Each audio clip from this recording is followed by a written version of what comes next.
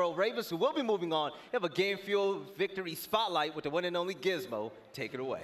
Thank you so much, guys. All right, Gismo, let's chat. Yesterday, probably a tough pill to swallow, not the start you expected, but you come into this one, it's a crazy series. You get the win, you got to be feeling better, but talk me through then to that hard point. That had to have been nuts. Yeah, well, so our main issue at this event at the moment from yesterday, which is the reason why we feel like we lost, is comms. Okay.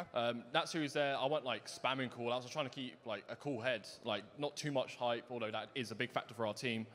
At the end, just a cool head. Like we know where they're coming. Like if they come around the right, they don't have enough time. They have to come fire, be quick. Got the two-piece. Then obviously Byron clutched up a nil, and yeah, it's a composure out the lads. Well, I guess I kind of want to hear from you about the comms because it's got to be tough. I think I heard someone say, maybe it was your coaching staff before we did the walkout stuff, that not too high, not too low. Like you kind of want to find a middle ground. I mean, that's Kev. That's our coach. He was like a basketball player back in his day.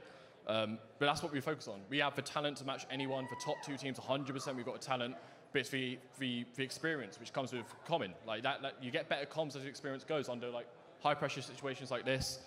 But yeah, we try and keep a cool head, focus on our comms. It's the main thing, and then let our talent do the talking because we've got the talent to match. Yeah, no, absolutely. And it was awesome to see you guys get the win. Now, I want to talk a little bit, after the first major, you tweeted out all sorts of stuff. You were dealing with some physical issues. You had family members battling through some health conditions.